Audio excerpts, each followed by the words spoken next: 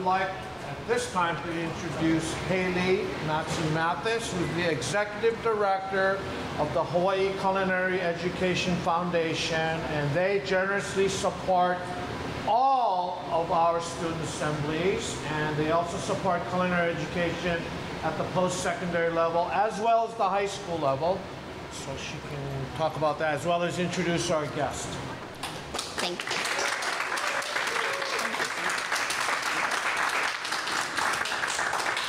Aloha, everyone. It's a pleasure to be with you. Our whole purpose at the Hawaii Culinary Foundation as a nonprofit is all of you, the future of culinary. You've heard me say this before, but we're counting on you someday to be the ones that go into the industry, the ones that are up here that will be presenting a program perhaps in the future. We mentor at the high schools and have worked with all of the high schools throughout Hawaii. We also do culinary programs at all the community colleges, as well as professional chef workshops. And our goal is to elevate culinary in Hawaii, and one way we're doing that is today by bringing in someone who it's been a dream of.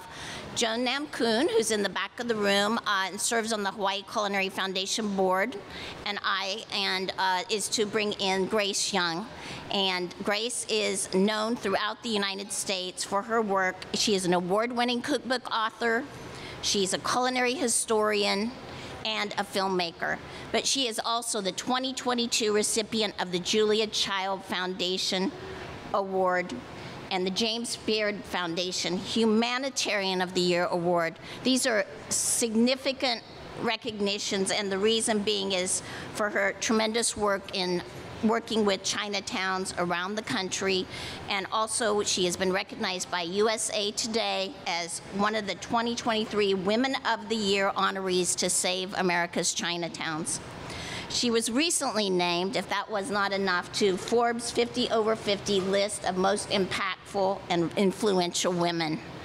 Wow, those are significant things to take in, and I have all of you in your bio that you have in your handout, and I hope you'll take time to visit her bio that you have in there, the link to read more about her work. She's been featured in news publications, television shows. She was recently this week here in Hawaii on Hawaii Public Radio talking about her work. And she's really been a fierce advocate for Chinatowns, never more so than in her video series, Coronavirus Chinatown Stories, that she produced in collaboration with Dan On. And she will be speaking this week here in Honolulu. So you're very fortunate because you get a VIP time with her in this cooking demonstration on stir fries. But she'll be speaking at Honolulu Holly about her work on Chinatowns. And you're all welcome to attend that as well, coming up on Thursday evening. So at this time, I'd like to have Grace come forward, and she's going to share with you her award-winning work and her breadth of the wok, and also her stir frying to the sky's edge work today.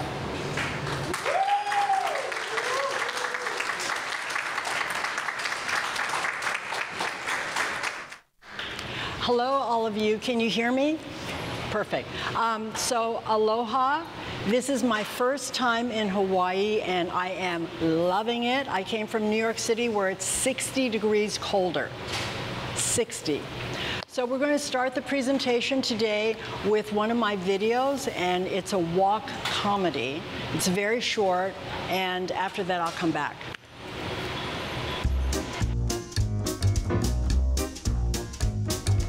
Mama always wanted me to become a doctor or a concert pianist. I never meant to be a therapist. It just sort of happened. People found out about me through my website and on social media. I've never met most of my patients. They email me photos and confess their anxieties and insecurities. That's how I became a wok therapist.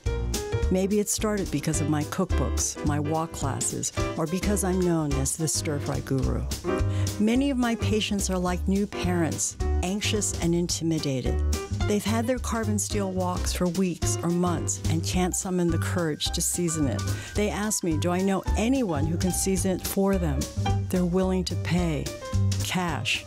But I tell them you really need to do it yourself. It's important wok bonding time.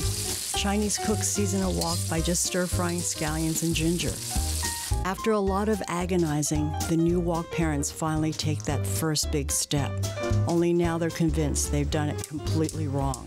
They look at photos of my walk, then they look at their walk. It's never good to compare.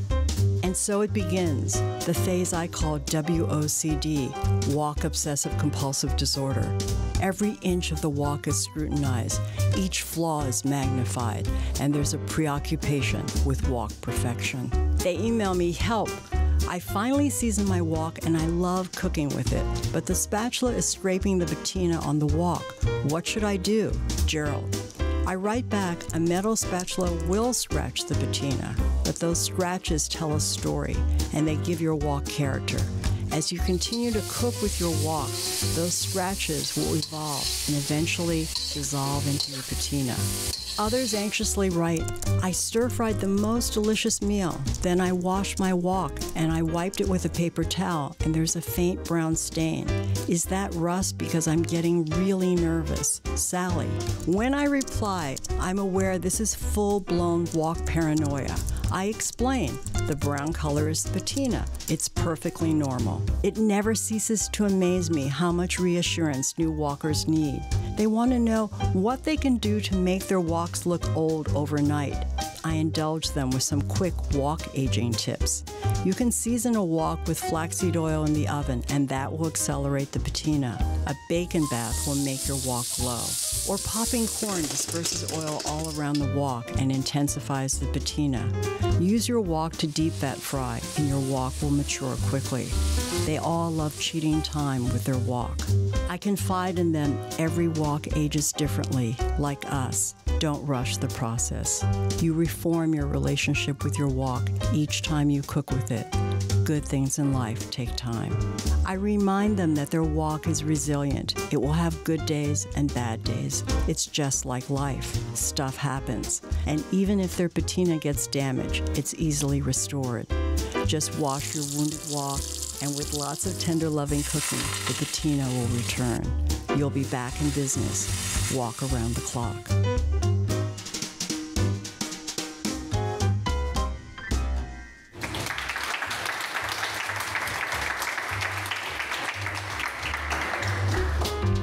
So I created this video because it's based on reality. I've been writing cookbooks on stir frying and wok cooking for the last 20 years. And I have been getting emails from readers. Sometimes people send me messages on Twitter, Facebook, Instagram, because they bought their wok for the first time and people get really nervous. I don't know how many of you have ever seasoned a new carbon steel saute pan or a wok, but as you know, unlike cast iron, it doesn't just darken going from gray to black, but it goes through this weird phase where it can turn yellow, blue, black, and it looks like you've ruined your pan. So people get really nervous and intimidated. And for me, I have really devoted my culinary career to preserving the traditions of wok cooking. So many people think of the wok as a stir-fry pan, but it's so much more.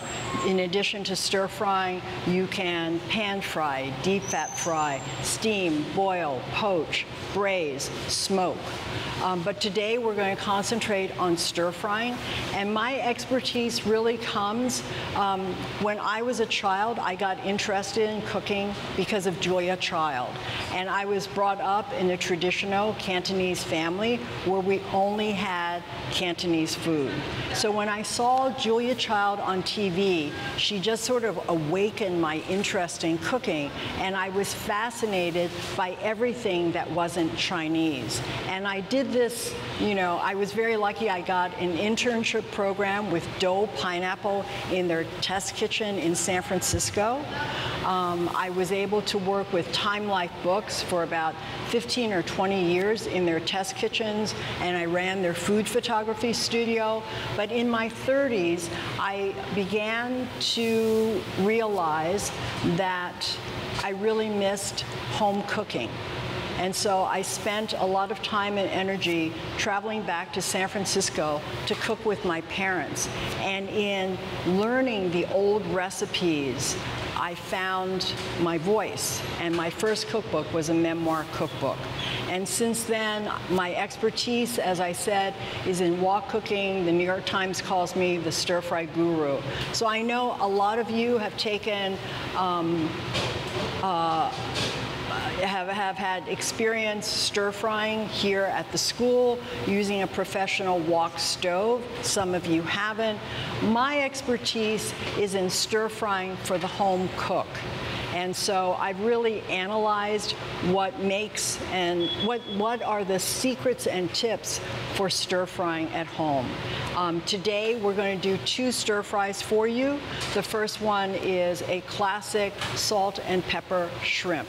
And I think all of you have the recipes. Now this is a recipe that is typically served in a restaurant, and in the restaurants, cooks typically will oil blanch the shrimp first before they stir fry it in the salt and pepper mixture.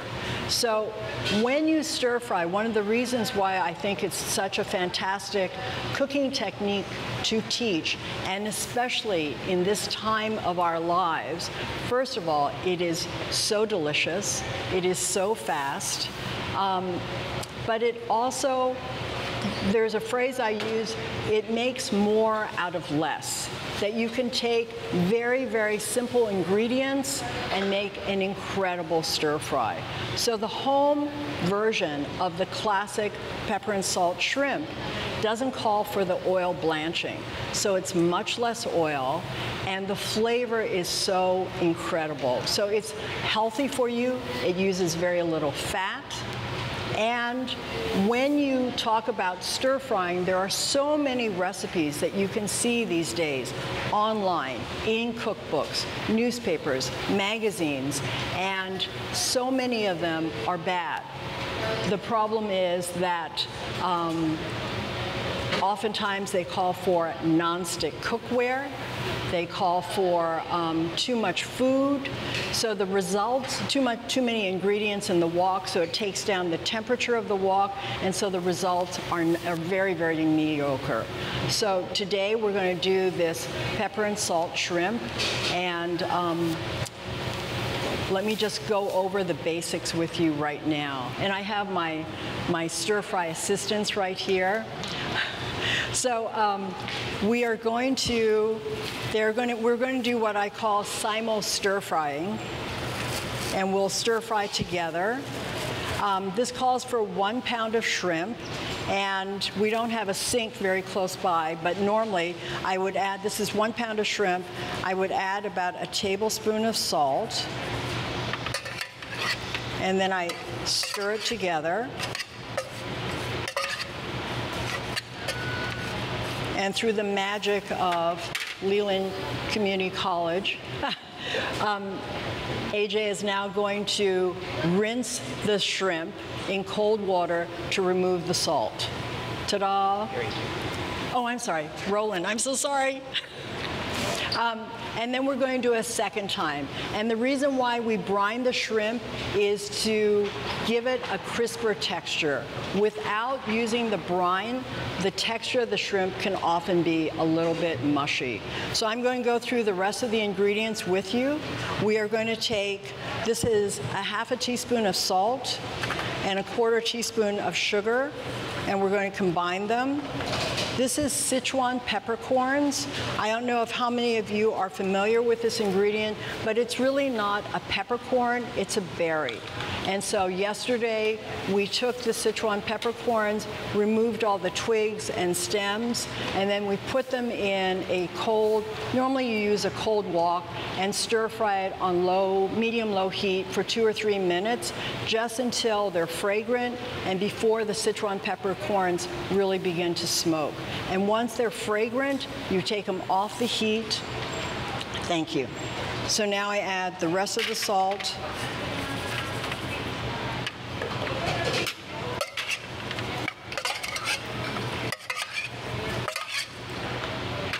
I just want you to see this process, and then it gets rinsed again. The Sichuan peppercorns are roasted, and then we use a mortar and pestle to grind it. And You need to start with a very small amount because we're only using 1/4 of a teaspoon of the Sichuan peppercorns. The rest of the ingredients are very simple. We have 2 1-tablespoon portions of the oil. When you're stir frying, you're always using an oil with a high smoking point. Typically in Chinese cooking, it would be peanut oil, but when I do a cooking demo, I never use peanut oil because I'm afraid there could be someone out there with a peanut allergy. So you could use grapeseed, you could use avocado, rice bran oil, even safflower. And then here we have 1 tablespoon of minced ginger.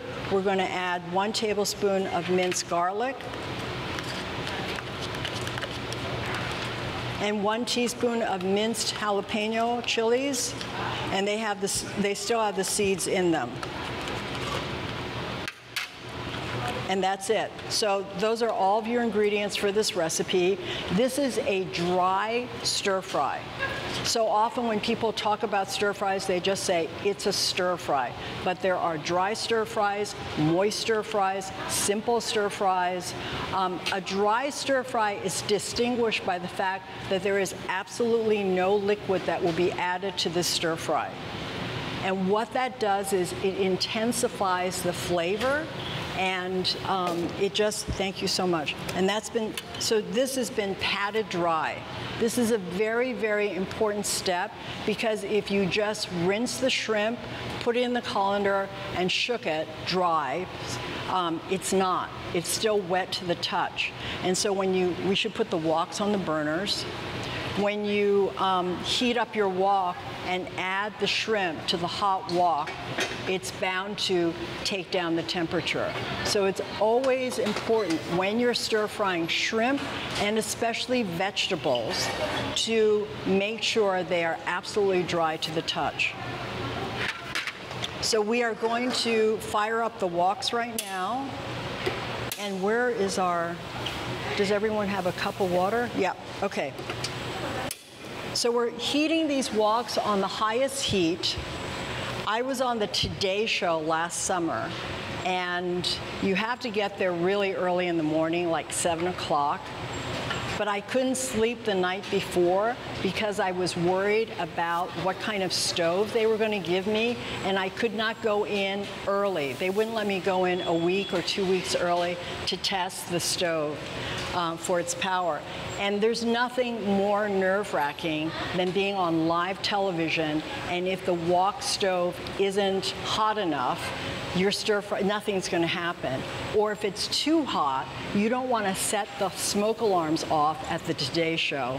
They will never invite you back. So my wok is just starting to smoke now. I'm going to flick a drop of water into this wok, and it should evaporate immediately.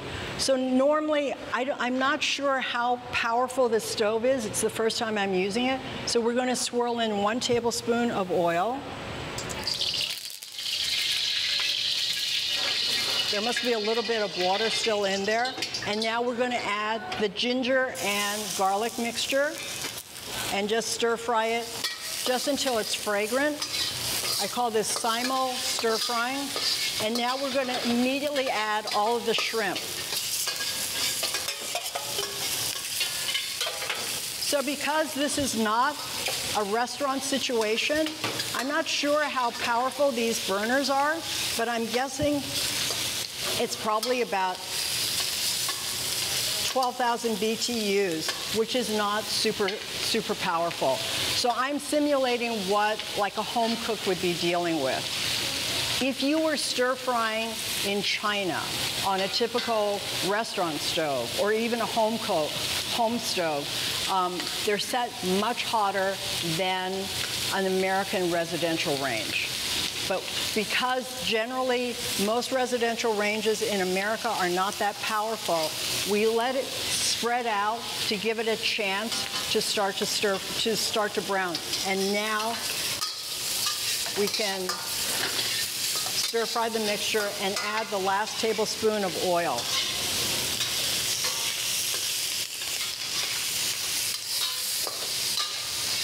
So yesterday when we saw these woks, I just tried them out on the burner just to see what the heat was like, and they were immediately smoking. There was a lot of residual oil on the woks, So we clean the wok with salt. So at this point, we're stir frying for another minute or two, just until it's cooked through.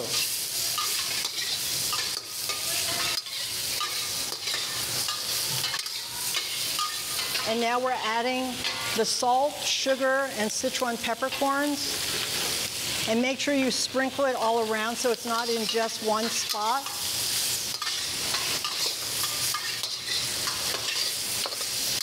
And that's it.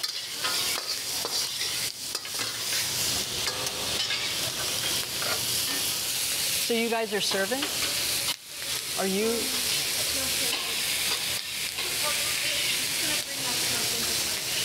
Okay. I told her to bring me a half a cup. All right. You need to get rid of it. So can I put it here? Yeah. Okay. Is that happening soon? Yeah. Okay. I saw you were finishing up. Okay. Sorry. I'll be back in a second. Okay. So everyone in China stir fries, but the Cantonese are considered the great masters. And the Cantonese have this term, when a stir fry has been made perfectly, it possesses wok hei. So hei in Cantonese is the same as qi in Mandarin. So it means breath, life force. And I translate it as the breath of a wok. So when I was growing up, whenever we went to a restaurant, my father always wanted to sit at the table closest to the kitchen door, which in America is when the maitre d' doesn't respect you and he throws you back there. But for my father, he wanted the least amount of time to elapse from the food coming out of the wok onto the plate and into our mouths, so that you could experience wok hei. And I always explain to people that wok hei is like food that comes right off the grill. When you have grilled a piece of chicken or steak, when you eat it right off the grill, there's an extra seared essence and a kind of smoky aroma and flavor that only lasts for a few minutes. 10 minutes later, 5 minutes later, the food is still delicious, but it's lost that essence. And so I don't know if you could sense it, but I was freaking out a little bit now when I just took it off the heat and realized the food wasn't ready to be served right away, because I want you to experience that wok hei. So when you get your sample of shrimp, you should eat it right away. Don't wait for everyone else to be served, so that hopefully you can experience that wok hei. But all of this time now, we're losing wok hei. My father, the last thing he would ever want in the world is to be seated across the room from the kitchen, because the concept of the platter walking through the whole room and completely cooling down means that you lose the wok hei. So I hope it comes out to you very, very soon. We should switch now to the chicken.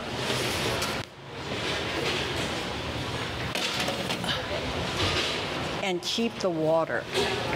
Yep.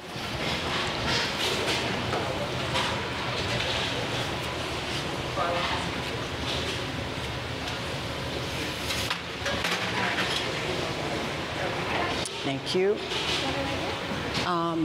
Actually, it's right here, and I'm going to turn it the other way. Yeah. Thank you.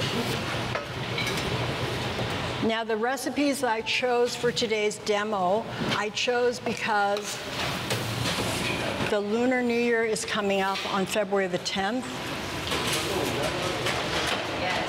And it's going to be the year of the dragon. And the Chinese believe that when a new year begins, it's a time for a fresh start and new beginnings. And it's very important, starting with New Year's Eve, to eat foods that have special meaning. If you eat particular foods during the 2-week period, you can change your fortune for the coming year. And so people love to eat shrimp, because the word for shrimp in Chinese is ha, and so it signifies laughter and joy in the coming year. I'm demonstrating for you a longevity a longevity noodle and chicken recipe with mushrooms and ginger. The meaning of this is chicken signifies a proper beginning and end to the year. We have noodles, which signify longevity, and scallions, which in Chinese, the word for scallions is tung, and the word for intelligence is tongming. So if you eat a dish that includes scallions, you're said to you'll be brilliant in the coming year. So we want to give you the experience and good fortune of eating lucky foods before the Year of the Dragon. The Year of the Dragon is said to be a year in which there will be great power and strength and good fortune. There are 12 animals in Chinese astrology, and the dragon is the only animal that is mythical, and it is associated with the emperor in ancient times in China. So are all of your containers with the lids off? Okay, so let me just... So what we're going to do now is marinate the chicken. With stir fries, you always want to marinate chicken, pork, beef. You never need to marinate shrimp or scallops or fish. The marinade needs to be very quick. In Western cooking, we marinate something overnight, or at least 4 or 5 hours. But if you did that with a Chinese stir fry, the dish would actually be too salty. It would absorb the sodium from the soy sauce. And so you want a very, very quick quick marinade. So this is 12 ounces of chicken that have been cut into 1/4-inch thick pieces. This is another point that we need to make with a stir fry, and that is all the ingredients need to be cut as uniformly as possible. You don't want to have 1/4-inch thick pieces of chicken, 1/2-inch thick pieces of chicken, because by the time the 1/4-inch is cooked through, or the 1/2-inch is cooked through, the 1/4-inch is going to be overcooked. So we have, in addition to the chicken that was cut, shiitake mushrooms, also cut 1/4-inch thick. We have Napa cabbage that was cut crosswise into 1/4-inch thick pieces. And with the shrimp that I just demonstrated to you, I arranged everything in the order that I was going to use the ingredients for the stir fry. Same thing here. We've lined up everything in the order so that you don't even have to think. Stir frying is on high heat, and so you have to concentrate all your energies on the stir fry as you're doing it. And so if you have to think for a second, what goes next? Is it the mushrooms or is it the noodles? That hesitation, something could start to burn in your wok. So we're going to start with the chicken, and we're going to add the ginger. There's 1 teaspoon of rice wine or dry sherry, 1 teaspoon of soy sauce, a teaspoon of cornstarch, a 1/4 teaspoon of salt, and a 1/4 teaspoon of white pepper. So just stir that mixture until the cornstarch is no longer visible. You don't want to see any white powder. And then here we have a tablespoon of chili garlic sauce. And you're going to add a tablespoon of the rice wine or dry sherry, and a tablespoon of the soy sauce. And just to stir that. And then again, we have only 2 tablespoons of oil used for this recipe. So this recipe serves 4. That means it's only 1.5 teaspoons of oil per person. So when you think about that, it's extremely healthy. Most stir fries are vegetable focused with a minimum of protein. In Western cooking, so often you have 8 ounces of chicken, 12 ounces of chicken per person. Here, in contrast, it's 12 ounces of chicken.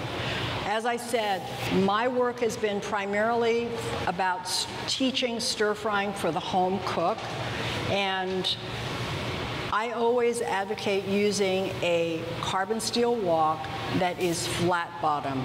The ones that we have today are round bottom, but these burners are fairly powerful, so we're able to do it. But for the home stove, I recommend a flat bottom wok because the round bottom wok is going to wobble on your stove. So generally you must use a wok ring, and the moment you use a wok ring, the wok is set a little bit higher and too far from the heat to get adequately hot.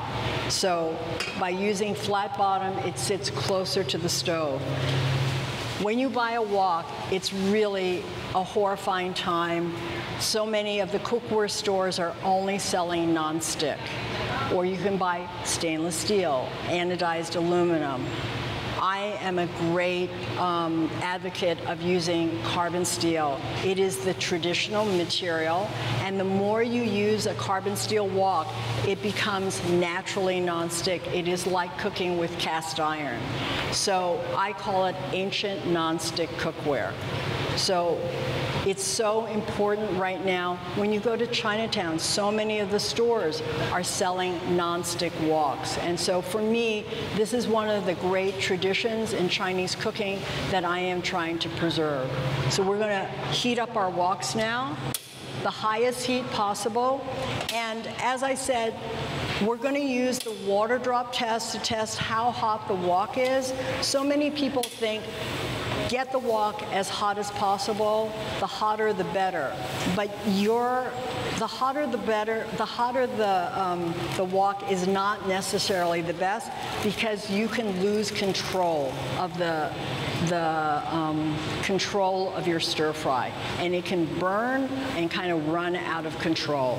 So just use this water drop test. Your wok is already starting to smoke. Yeah.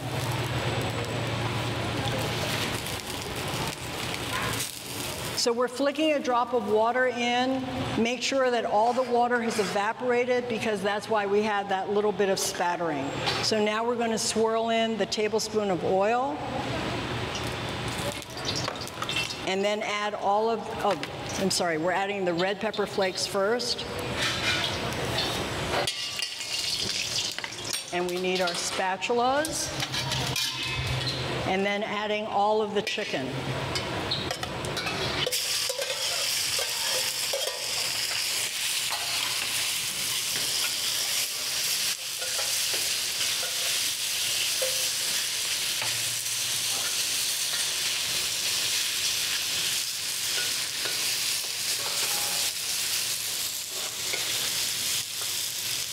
So you want to spread out the chicken and just let it sit for about a minute to start to sear.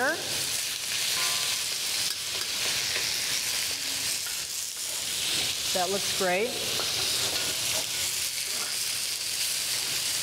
And then you can start to stir fry. And as you can see, these are well-seasoned woks. There's absolutely no sticking.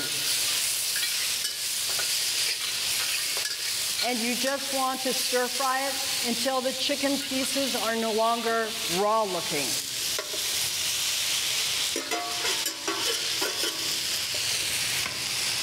Then you add all the shiitake mushrooms. It's 2 cups and 3 cups of the cabbage. And stir fry it for just about a minute.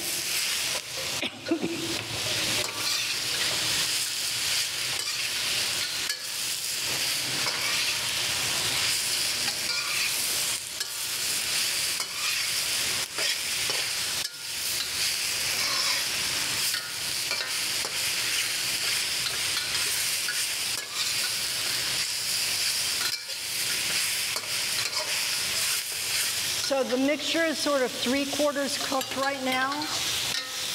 And now we're just going to put it back into the pan. So normally I'm not prepping the ingredients in high stainless steel containers like that. I prep it into a kind of shallow bowl so it's easier to transfer the mixture back in.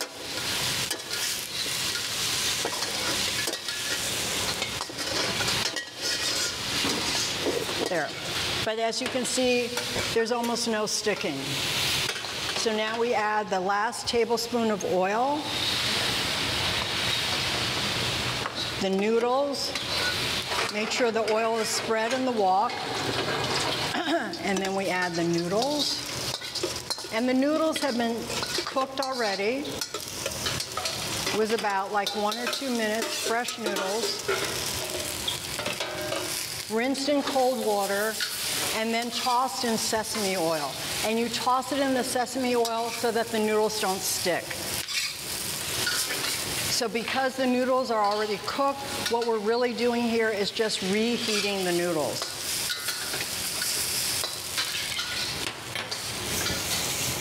So we're swirling in the soy sauce mixture with the chili garlic sauce, the scallions, and the last 3/4 of a teaspoon of salt. And finally, the chicken mixture with the vegetables.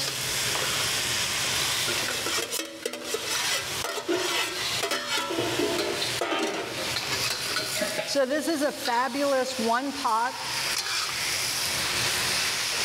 stir-fry meal. And in this day, when so many people are dealing with the high cost of food, these ingredients are very inexpensive.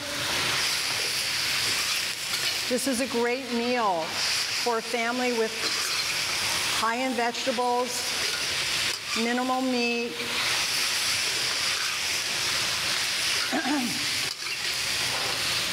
and it's also energy efficient. We're thinking about how much energy we're using when we're cooking, when you're roasting a chicken versus making a stir fry.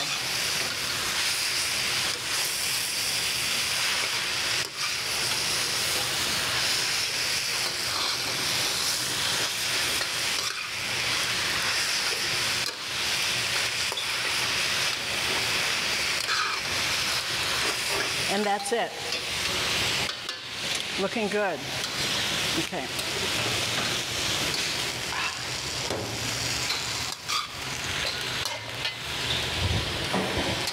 I guess you can bring yours right over. Yeah. Thank you. Can you? Right?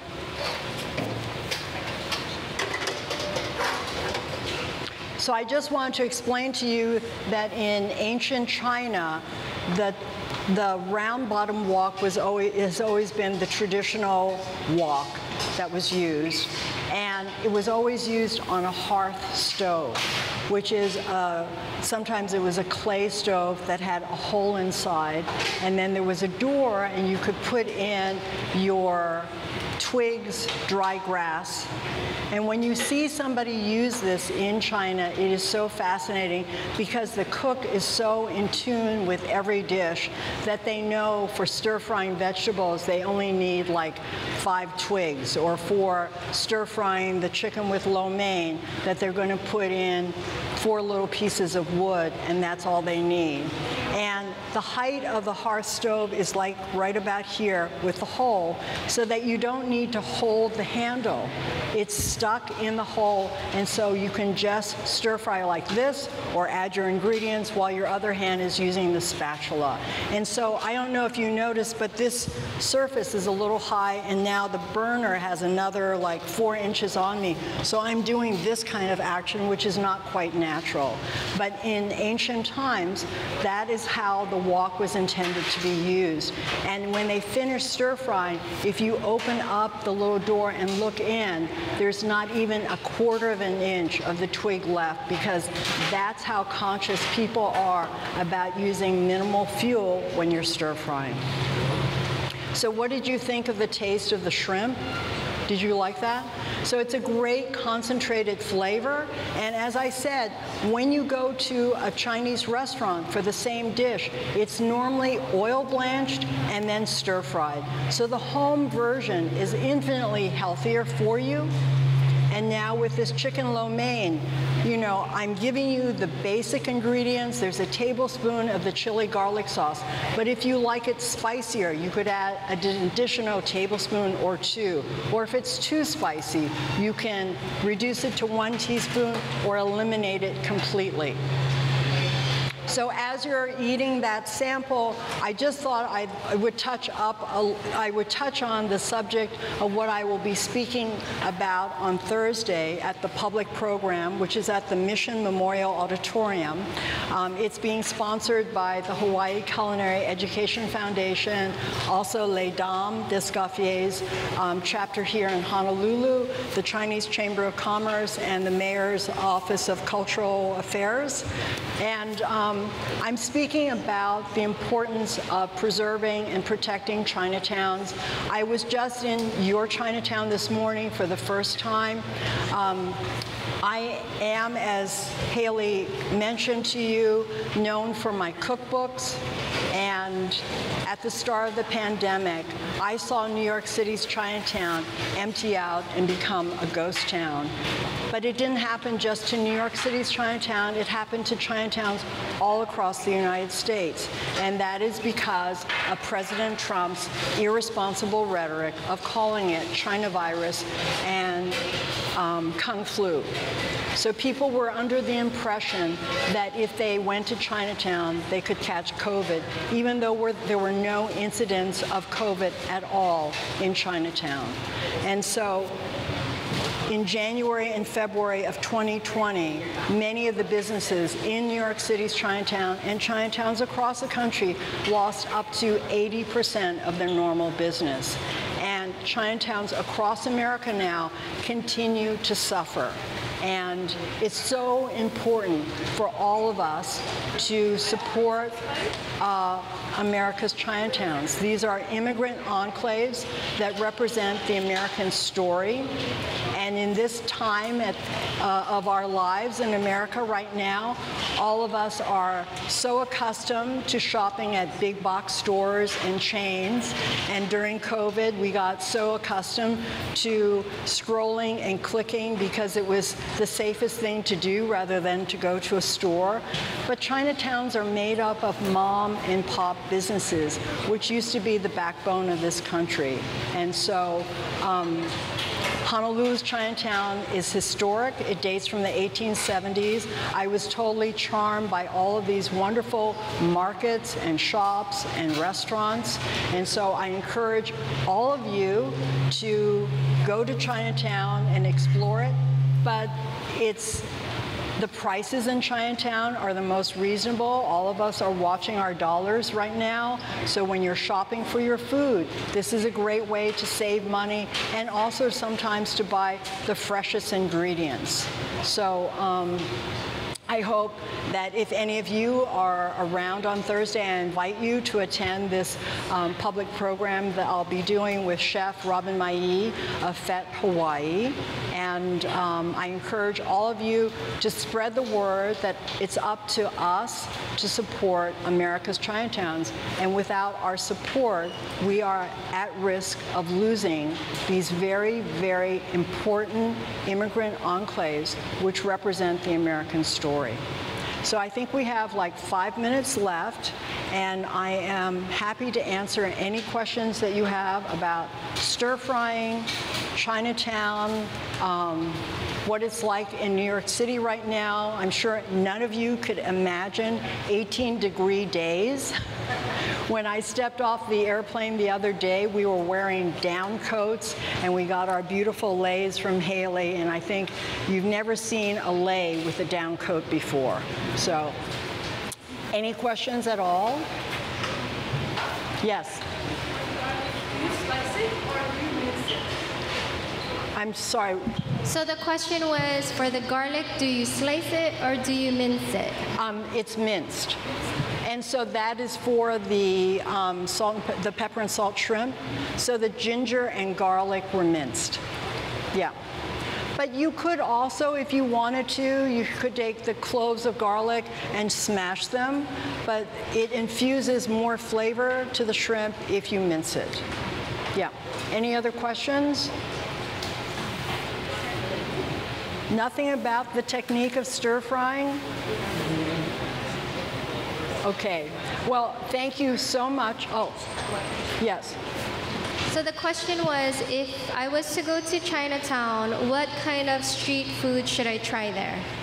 In Chinatown, street food?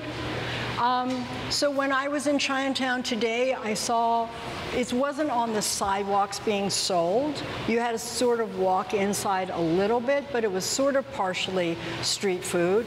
You could buy roast duck. You could buy Chinese barbecued pork that looked fabulous. Of course, there are these wonderful bakeries like Sing Chong Yuan Bakery that's famous for their Malapua baked buns, and Royal Kitchen that's also famous for something like that. I saw the fantastic Chinese rice rolls, which in Cantonese we call churong fan.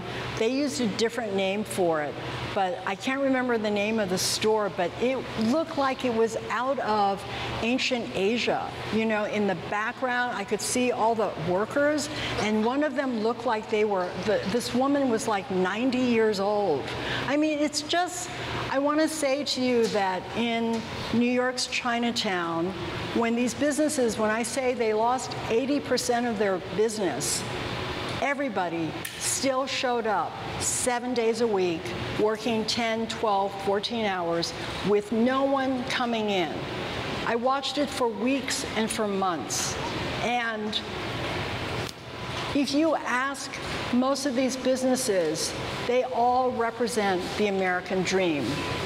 All of these are immigrant businesses where people came to this country with nothing, and they worked for years to save up their money to open up their little business. There's a little Vietnamese restaurant in Chinatown in New York City that has been around for 30 years. He came to this country with nothing, Dennis Chung, and he worked as cleaning houses for 1 or 2 years, and then he worked as a delivery man for 12 years to save up his money so he could open this restaurant. And I saw him with nobody coming into the restaurant day after day after day. And not only that, when business started to pick up a little, so many of these businesses in New York City, San Francisco, Oakland, we were dealing with anti-Asian hate crimes, where people were coming in and yelling profanity to the owners, to the workers, where workers were scared to come in. So yeah, when I say that it's so important to support these businesses, I'm saying it to you from my heart, that you have to get word out there that it's so important that we support these mom and pop businesses. And when you see a 90-year-old woman in this little rice, it's like a rice crepe that is filled either with barbecued pork, sometimes it's scallions and cilantro. You want to support them. When you see all the work that goes into it, there's a vegetable market in New York City's Chinatown, and it's run by this husband and wife. 3 or 4 o'clock in the afternoon, the daughters show up from school, and they go into this little back room, and they're doing their homework, and they're eating a snack, and by 4 or 5 o'clock in the afternoon, they come out and they start working the cash register, and they're trimming vegetables, and they stay till 9 o'clock when they go home with their parents. When you see that, you think to yourself, I'm not going to Trader Joe's to buy my vegetables, right? Or people are buying they're ordering online, Fresh Direct. You want them to succeed when you realize the grit and the determination and the sacrifice they are giving to these businesses. So I found a way to promote Chinatown by your simple question of what kind of street food, but it's really something that's so dear to my heart right now that without our help, these businesses are historic and they will not survive. The other question that we got was, which is your favorite dim sum place in Hawaii? Oh, well, that's an easy question because I only got to go to one today, and it was incredible. It was Mae Sum, and that means beautiful heart, and the food was really fantastic. I was very, very impressed. And it made me really happy to see the dining room really full because I know this was not the case like a year or two before. During COVID, I know Honolulu's Chinatown was really suffering. But the one that we were trying to go to was Fuklum, I believe. Yes, so I would suspect that one's fantastic too. You have a wonderful, wonderful Chinatown, and you should really take advantage of it and don't take it for granted. Washington, D.C. used to have a huge Chinatown. It's down to a half a block right now. Philadelphia's Chinatown is fighting for its life. The 76ers are trying to build $1 billion stadium and just push Chinatown out. Seattle's Chinatown is fighting for its life. Boston's Chinatown is fighting for its life. It's adjacent to the financial district, and the workers haven't returned, and so there's no lunchtime business, and older Asian Americans are afraid to come out at night because of anti-Asian hate crimes. San Francisco, Oakland, exactly the same. New York's Chinatown is doing better right now, but it has not returned to the foot traffic and tourism that we had before the pandemic. So protect our Chinatowns. Thank you so much. Thank you.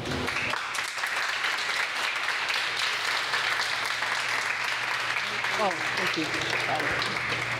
Thank you so much to Grace. I hope you realize how significant it was to experience this today and to have Grace here all the way from New York City to come to your program for this special program for all of you.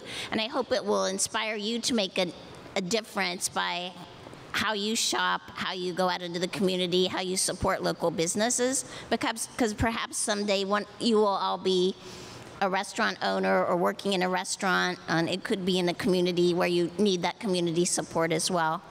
Powerful program, Grace, and we're so grateful that you were with us. I want to recognize Chef Robin, my EE. James Beard Award winner, I think you all know. Her restaurant's located in Chinatown. Fete Restaurant, and she's going to be presenting with Grace on Thursday at the Mission Memorial Auditorium. And we're very honored to have you come out, and we know from your very busy restaurant, to spend the day with us. And I understand you're going to be doing a program with the students later on, coming up, their fundraiser. So thank you, Chef Robin.